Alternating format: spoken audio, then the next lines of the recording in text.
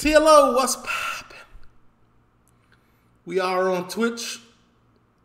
We are live, so you can come join us if you want. If not, that's cool. Just leave a like and comment. Subscribe, turn on your post notification bells. Let's continue to grow the family from Chicago to the UK. If you do happen to miss a live, this is where all the highlights will be. If anybody knows how to make shorts and wants to be a part of this channel, contact me, let me know. Make some shorts and let's get it uploaded. Don't forget, we do got the Patreon. I just recorded Misfits Season 4, Episode 8. Pretty good. And we also got the Discord, man. Tomorrow, I'm going to go live and just do Discord. I'm going to go down my Discord all day, every day. That's what I'm going to do. I mean, tomorrow, not all day, every day. All day tomorrow. Have you seen the video with Cameron came to the UK years ago? Oh, Cameron. Oh, yeah, I did see that. Let's get into this, though, man. Basic workers' rights, British versus UK. I haven't worked a legitimate job in America in like 5 or 4 years. I don't. Go to Wix.com. But I might have to go back to work, man. I need some more money. So, you know what I'm saying? Might have to get that back going. Growing up in the States, I had to show up to work regardless of how sick I was. I mean, unless I was absolutely dying, and even then I had to call around to find replacements, which is why I'm not really surprised about this recent CNN report saying many Americans show up to work very sick regardless of how far along Omicron is now spreading. Doesn't surprise me in the slightest. If you're from any other country and you're like, why the heck are Americans like that? Strap yourselves right on in. In today's video, we're going to be talking a little bit about the differences between US and UK culture in regard. See, that's the thing about me. You know what I'm saying? If I say I'm sick and I'm not coming in, I'm not coming in. And I'm sick, period. You're not going to tell me, find a replacement. No, I'm not the manager. You're the manager. You find the replacement. I'm sick, trying to get my health in order. I don't get paid to find a replacement. Who are you talking to? See, and that's why I haven't worked, you know what I'm saying? Leaving work and work benefits. And if you're new to my channel, hello, my name is Evan, and well, wanted to know more about in the UK. And no matter how sick I was, when I was working at a Pizza Hut, a food service restaurant, I was expected to show up to work or find a replacement, which is something that most people in the UK, when I told them this, said, well, isn't that what the hiring manager is supposed to do? Yeah, I guess that makes a lot of sense. He should be the one kind of balancing. Why is it down to the individual employee?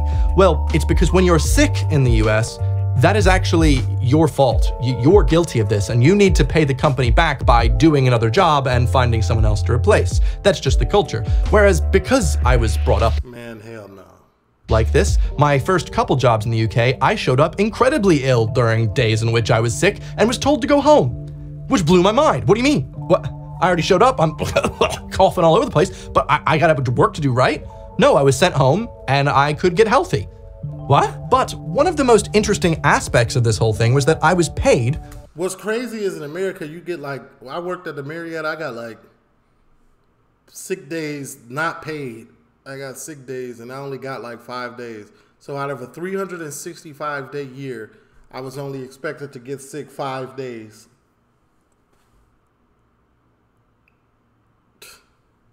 For when I was sick, which was the first time I'd ever experienced that. And most Americans will tend to agree, what happens is when you are ill and you have to ask the boss for the day off because you're sick, a lot of times that comes out of holiday pay. Holiday. You see, most UK companies have something in place for this, in the inevitable likelihood that an employee is sick. If you do get sick for longer than 3 days, the government actually can step in and ensure you get a little bit under £100 per week, plus whatever your employer agrees to give you until you get better, which is a nice little thing to fall upon. Now, in the sad circumstance— that's mad nice of them. I think I got 1 paid sick day off.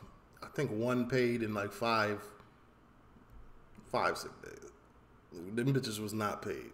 I could remember that very, very, very clearly. Since you are sick for a very long time, you can go to get a doctor's note, but as we have nationalized healthcare, that doesn't cost anything. On the other hand, In the US, the land of the free, there is no federally mandated sick pay. So regardless of if you're sick for 1 day, 1 week, 1 month, you are unpaid for the most part, which isn't really the best situation. See, I think I got paid one. It might not have even been none. And especially if you're someone that is living paycheck to paycheck, which as of March 2022 is 64% of Americans, nearly 2 out of every 3 Americans is living paycheck to paycheck. I don't really think you can blame someone for going to work when they're ill if financially they're just playing the cards that they've been dealt as best as they can. Also, given the fact that a lot of American employers demand a doctor's note if you are ill for more than 1 or 2. And the doctor's note does not excuse you. Like I had doctor's notes and I was still getting like a write-up for taking X amount of days off. Bro, I'm sick. What y'all want me to do? Come get the rest of the employees sick? Like, and then we all have to close the building? Like, what y'all want me to do? 2 days, which is then an entire extra day you need to take off to go to your doctor. And if you don't have great insurance, for instance, when I was working at different retail restaurants and things, well, that's $75 a session. So now I've lost essentially a day or two's wages, plus I'm freaking ill still, and I have to heal. It's just not a good situation. And the thing about this issue is, it's really not political in the slightest. In fact, 94% of self-identified liberals and 81% of self-identified conservatives agree that paid sick days should be a basic human worker right. But then, if such a huge grouping of these two sides that usually war all the time finally agree on it, why do we not have any change? Well, there's an even bigger percentage of corporations and employers that really don't give a shit about what you think, and well, they have a lot of money and they— And when you're in the corporate world, man, no matter what job you got, unless you like some crazy individual, and even at that, unless you own a company, you're always replaceable. And I don't know how people can live with that uncertainty, man. Like, if I do one thing wrong, I'm gone. Like, what, are you serious? like they don't be caring about. Yo, you don't care if you got kids. They don't care if you got rent paid to pay. They do not care. That's why I couldn't. So you got to take your own financial situation into your own hands. Yes, I might have to go back to work. Yes, I might need a job for a little bit because, you know, I'm still trying to adjust to Florida and things of that nature. And, you know what I'm saying, not enough people are, you know, watching commercials from my videos. So it's like... but, you know, nevertheless. They'd like to keep it that way, and so they have successfully lobbied to ensure that no change has happened. Does that sound familiar to any other part of the US law? Almost all of it, actually. Yes, it's sad. And sadly, as is the case in most of these things, the people with the largest amount of money have the largest voice in US politics, and so can shout down the massive majority of people who just want this basic right, so that they can have more money. You know, a lot of people don't even, like Aiden Ross. Remember y'all seen Aiden Ross when he said, oh man, damn, can I even say his name on here? Doesn't matter. Remember he said the average income for America was $100K? Like, is he out of his fucking mind? If I was making $100,000 a year, trust me, when I was in Chicago, I made $120 a year. And then I moved to Florida and, you know, I'm trying to do something different. So it's like, but it's like, you know. Which is, of course, the American dream. Now, given that this is the sad state of affairs, most Americans have found a loophole on how to have paid sick leave. And sadly, you probably know where this is going. Well, it comes out of their holiday pay. One of the reasons why Americans don't travel or go on holiday as much as anyone else in Western civilization, well, they use them for sick days. Now, regardless of whether or not— Oh, that's what it was. That's what it was. Okay, so we got sick days. I think I got like 5 sick days, but in order to get them paid, I would have to write in my holiday. That's ridiculous. Not you get paid time off during your next trip abroad or to the local shops. Today's video sponsor, Revolut, can actually help you world for all things money, spending, saving, massive discount spending. Revolut away this month and excellent exchange rates. I need me some paid sponsorships, man. And no hidden fees. And even better, any £20 for sponsoring today's video. Americans don't travel as much as many of their European counterparts. And a lot of Americans will say, well, it's because the country is so big and there's not many places to visit outside of like Mexico and Canada. Kiss my ass. There's hella places to visit. I'm gone. As soon as I get my passport, I'm out here. I'm probably going, I'm trying to come to the UK for like 2 months. I don't even want to be here. Like, you know. But usually as soon as somebody makes this argument, Australia enters the chat. But it has more to do with the fact that there are no federal protections for holiday pay in the States at all. I don't know how many times I've told this story on this channel, but I'll tell it again. I worked 5 years at a Pizza Hut working 30 hours a week, and I earned 0 days paid holiday, whereas I worked under 20 hours in London and managed to get 2 days a month. I was blown away with how I was able to earn anything, considering that I'd worked 5 years and hadn't even gotten a single raise from my $2.13 an hour they were paying me. Somehow, legally, they didn't have to. How was that legal though? Well, federally, there aren't any laws about holiday pay. The government thought it'd be better to just leave that up to the employers. And as we all know, employers always have the best intentions. They don't. Now, my state decided to have it so that once you work over a certain amount of time, in my case 30 hours, you are entitled to some paid holiday. However, they made it a step function, meaning you have to cross over that threshold of 30. There isn't a gradual increase like, say, the way we pay taxes. And so that's just going to allow capitalistic companies to be capitalistic companies, to ensure I never was allowed to work over 33 hours a week, just so they could make sure I averaged out under that and they would never ever have to pay me a single day of paid holiday. That's ridiculous. See, so Marriott is a little different, man. I like working for the Marriott. If I go back to work and if I'm forced to go back to work, I will go back to them for part-time. First of all, I got a lot of experience working at a Marriott. Because of the Marriott, I can work any job across the board. You know, any job. I'm qualified to work anything because of that. But they did stuff a little differently, like when it came to pay. And I give them that. They gave you holiday days because they didn't give you sick. So you was required to work. If you were full-time, you work 40 hours a week. And you got overtime, which is time and a half. And you got what's it called? And you got holiday pay. Like I think if you work 40 hours, you get 2 hours of, or 2 or 3 hours of pay, holiday pay per 40 hours or something like that. And keep in mind, when I was working at Marriott, I was making $23 an hour. This was 5 years ago. I was at Marriott making $23 an hour. That's crazy, right? 5 years ago, making $23 an hour. Don't forget the state tax is crazy out in Chicago. But if I was making $23 right here in Florida, what? Man, I'd be dark. I'd be getting like 5 bands a month. Nah, not like 5, like 4,500. See, that's the type of, like, it wasn't Marriott. It was who they had working there. Like the GM for where I worked, she was miserable. You could tell she wasn't getting no D at home. You can tell her husband was probably cheating on her. Like, she would come to work and just take it out and just be miserable at work. Like, I just, like, go, stop coming here. Like, you make it terrible for everybody.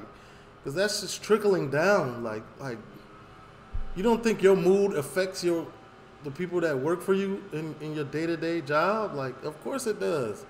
You say, if you have a manager, you're the GM, and the managers are running the front desk, and you have a talk with them and you giving them attitude, you don't think they're gonna come give the front desk workers and everybody that works under them attitude? Like, come on, bro. Damn. That's just what companies are going to do. Keep that shit at home, bro. Keep it at home. You better come to work with a smile on your face. If I had to fake a smile, so do you. If you let them do that. That's the point of government, to step in and give people the basic rights that they're entitled. I had a friend that worked at Google in the UK and got 30 days of paid holiday, moved to the US, and lost half of them. Because, well, 15 days, that's quite a lot in the US. Well, in the UK, we are mandated to have at least 28 days of paid holiday. That's 5.6 weeks of paid holiday, including bank holidays. If an employer wants to, they can give you more than that or less, but that's just how it is. Though, to be fair, the US Department of Labor has said that 76% of private sector employees got... Damn, you just got 5 ads? I didn't press it, because you know you can control your ads on here. I didn't press it. So I guess they do it for you after a certain amount of time. Paid holiday, and the average of that was 10. That's tough. Sub up. Well, as there's no federal law, employers don't have to, and so they won't unless they're forced to, which is why it's good that in certain states, they actually have. In states like Vermont, for every 52 hours you work, you get 1 hour of paid holiday. And for those of you that enjoy math, that means that working 40 hours a week in the state of Vermont, every single week, at the end of the year, you earn 5 days of paid holiday. 40 hours. Yeah, see, it was something like that for Marriott too in Chicago, but I think it was like for every 40 hours we just get like, oh shit, damn, you really subbed up. True. Shout out there. That's horrible. And of those 5 days, if we know that the average American is sick 3.9 days of the year and they don't get paid sick days, well, of those 5 days in Vermont, you've got 1 left if you've got an average amount of sickness. Congratulations, where are you gonna go? Dorney Park? It's a bit far. And all of these things together really show how the culture is in terms of when you ask your boss for a day off in the US and they act as if, even though you're fully entitled to it, you're hurting them and you are doing them a disservice to take the holiday that you're legally allowed to have in certain states. It's just such a weird contrast. Well, they used to act like we was pulling teeth to get a day off. As to countries like Germany, in which their employers force them to go on holiday because they understand that a well-rested employee is going to be a better one, make better decisions, and be happier in general. I mean, the UK isn't the greatest thing, but I'm thankful that we do have those 28 days of paid holiday so that people can take off, people can enjoy their lives and not just work every single day of their lives. Now, as a quick asterisk here, there are some companies in the US and the UK that both employ this new magical thing called unlimited time off. Unlimited paid holiday. That sounds like a dream. I was offered a job like this once and that was the... I feel like if that was an option, people wouldn't take advantage of it. Like, people would, like, they would have to get acclimated to that. Like, damn, I got unlimited, man. I'm gonna take this. But eventually they'd be like, damn, I got unlimited. I ain't gotta rush it. Let me just slow down and let me really use these when I really gotta use them. The first thing I had a question about, I went, how does that work? Unlimited time off? I can just take off? And he was like, yeah, you have unlimited as opposed to like 28 days or 29. You have unlimited. So I said, so I'm just gonna get hired and then just start going on holiday. And he went, well, you do have to make sure that you work enough, like you feel like you've gotten enough done. And I was like, well, that's not unlimited then, now is it? Now, truth be told, I did go on holiday way more than any other employee, but I was a rare case. In fact, the whole concept of unlimited paid holiday, it is found, means that people take off less because they don't realize how much they have. If you have 28 days and you've spent 14, by the end of the year, sometimes you want to just make sure you spend those final days. If it's unlimited, you don't actually have an end limit, and so most people will spend less. So there it is. Companies It's a mental thing. giving you something that looks like it's beautiful. It is a Trojan horse. It's actually so you take off less. Classic capitalism. Now, obviously, sometimes Yeah, me, I was a partier. I'm taking off. Yeah, I'm not gonna make it today. I'm sorry. Yeah, there's been an unaliving in the family. I'm just playing. people die.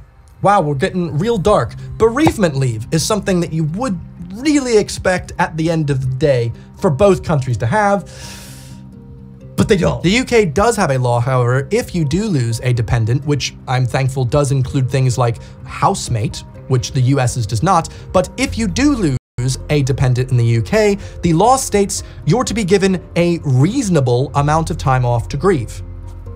Reasonable. That's the law. You must be reasonable. And it's odd that this type of thing just works in the UK. In the law, it says, be reasonable. In the US, that's not, I don't think that would ever work. As much as I don't really feel protected by a clause saying it has to be reasonable, in the UK, they do kind of follow through with that most of the time. In the US, though, the only thing we really have is the Family and Medical Leave Act, which allows for 12 weeks of leave-protected unpaid leave, which is good. You can come back to your job at the end of it and ta-da, you've still got it. However, there's so many asterisks Unpaid. revolving around this FMLA or My Life America Act. There's a big chance it doesn't even apply to you to get this unpaid leave, and you're going to have to work regardless of what you're going through. Do you work for a company with fewer than 50 people? Well, congratulations, you do not qualify. You have to keep working through your grief. Did one of your loved ones wait to pass away until after you got your new job? You're also not entitled to any leave-protected unpaid leave. Nope, you've got to come to work grieving because you have to stay at the same company for at least a year before that can happen, which is a reason why I'm assuming most people are afraid to leave jobs, because that transitionary period, there are so many benefits the government is no longer giving you. So if you work for a company with fewer than 50 people, or you've recently... Yeah, man, that's crazy. I remember somebody passed away when I was working I'm telling you. And they like, I couldn't get the day off. I had to call off, and for it to be excused, they wanted to see the obituary. I'm like, damn, y'all asking for way too much. Like, that's personal. Like, no, you can't have a cop. No, fuck. And they ended up like giving it to me, but it was like, oh, y'all asking for way too much. Why does it even have to be like this big old thing? Like, you know what I'm saying? Like, why do you need the obituary? Like, no, you need proof. Like, like, no. It's just a no from me. Like, recently switched jobs, the FMLA just does not apply to you. And in fact, on the official website for the FMLA, it states, if you know ahead of time that you'll be taking leave for a new child or a planned medical treatment for yourself or a family member, you are required to give your employer 30 days advance notice. In the case of planned medical treatment, you must try to schedule the medical treatment when it will not unduly disrupt your employer's business. So, next time you plan on being sick or plan on having someone die or birthed or anything else, make sure it does not inconvenience your employer. That is in the US law. And so the difference here being that in the UK, employers are asked to give a reasonable time off to their employees when they're going through grief. And in the US, employees are asked to give their employer reasonable time off when the employee is going through grief. It's just a country for... You said, what type of benefits would you get if you worked at a TLO court? The same ones I get, shit. Pop up when you feel like it, just get what you need to do done. Shit. The rest is on you. The haves, not the have-nots. The employees have so little protection, you have to ask for permission for one of your relatives to die. What the f? And the last of the big leaves we're gonna be talking about today, the big one, the elephant in the room. No offense to your mother, but maternity leave and paternity leave. What was that segue? We've all seen the map before. The fact that the US has 0 days of paid maternity leave is still disgusting. How it's not protected at all is disgusting. In the UK, employees can take up to 52 weeks of maternity leave, and their jobs are protected for when they come back. And of those 52 weeks, the first 6 are paid at 90% of their salary. The next 33 are paid at 90% or £156.66, whichever is smaller, and then the next weeks are actually unpaid. But of that period, you still have your 52 weeks? How many weeks are in a year? I feel like that's a whole year. Like in America, where I worked, at least a woman got 3 weeks. So a year. So a woman got 3 weeks. I'm talking about push a baby out, push a placenta out, maybe get your booty stitched up, and then have to be back at work in 3 weeks with a newborn at the crib. Who's watching the kid? Like, that's crazy. I'm like, oh, wow. But they actually did give men leave too, though, when the girls had a baby. But I think it was like a 1 week or something. Your job protected, you still have some money coming in, and you can take care of your child during the moments in which it needs you most. Now, when it comes to paternity leave, the UK definitely falls flat here, only providing fathers with 1 to 2 weeks of paid paternity leave, and of that, it's that £156.66 or 90% of your salary, whichever is smaller. But it is 2 weeks that you're allowed to take off, and you also get 2 prenatal appointments before the birth of your child, so if you need to take off to check on how the baby's doing in the mama's belly, you can do that. Now, when it comes to the US, do you remember that Family and Medical Leave Act we were talking about earlier? That's the only thing the US has in place for expectant mothers. Unpaid leave. This means as soon as employees are finished going into labor, they need to go back into the labor force because there's no other way of affording to take care of that child. There's nothing there to protect them. And with just how expensive US hospital bills can be when it comes to having a child there, it's no surprise how much— Oh shit, damn, go back. Just how expensive you— According to data collected by Fair Health, the average cost of having vaginal delivery is between $5,000 and $11,000 in most states. The number higher in C-section, with prices ranging from $75 to $14.50. Yeah, I remember when I had my daughter, I seen the bill. I was, damn, who paying this? Can't be me. I was, y'all got the receipt? No, I'm just playing. Man, I think it was like $17,000 when I had my daughter. I was, get the hell out of here. I'm not, who? No, actually, I think it was like 11. I think it was like 11. But they was like, oh no, don't worry about it. The government take care of it. I was like, oh, it got to, shit. Or else y'all would have been taking care of this bet. No, I'm just playing. I'm just playing, Nank, if you watch this when you get older. US hospital bills can be when it comes to having a child there, it's no surprise how many reports are coming out of mothers going back to work within a couple days after just having a child in America. So wrapping this up. Yeah, no cap, yeah. I've seen women go back within a week.